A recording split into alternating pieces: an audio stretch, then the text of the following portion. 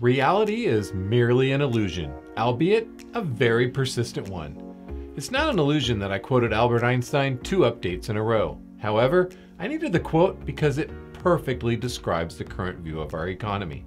The reports out of Washington say we have a strong jobs market and nearly everyone has a job. It's an illusion, or is it a sleight of hand? Magicians use this technique to make us think we see what isn't there, and the economy is the same thing. It's normal for Washington, especially during an election year. The catch-22 is that the economy is negatively impacted by the high interest rates, and that's by design, so inflation will get back to the desired 2% a year. Inflation is also hurting the average person, and they go hand in hand. And the Fed could lower rates to make things better for consumers, but that may cause inflation to go up.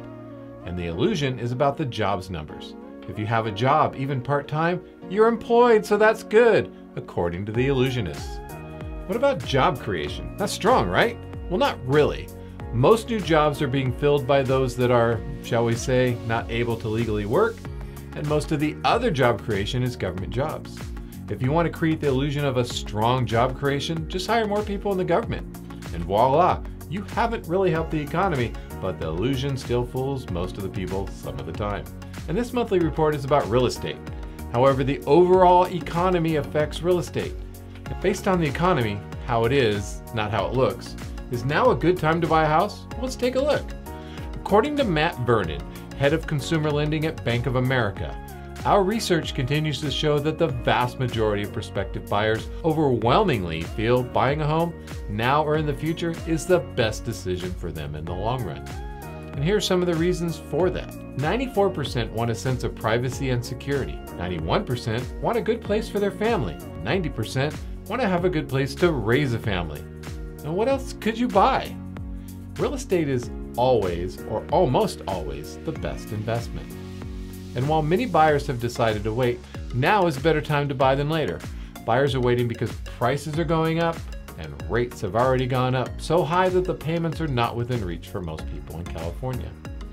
Most people think that because there are less buyers, property values should drop.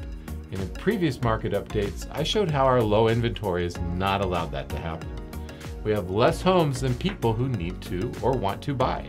Add to the issue that nearly 1/3 of homes on the market now are new construction, and these homes tend to cost more than the average home, and this doesn't help first-time homebuyers. We discussed a little about interest being high, and the Fed said last week that they may only drop them one time this year, and I figured we wouldn't see anything until around or after the election in November. That means rates will be high for a while, but if you buy now, when they come down, you can refinance and drop your monthly mortgage payment.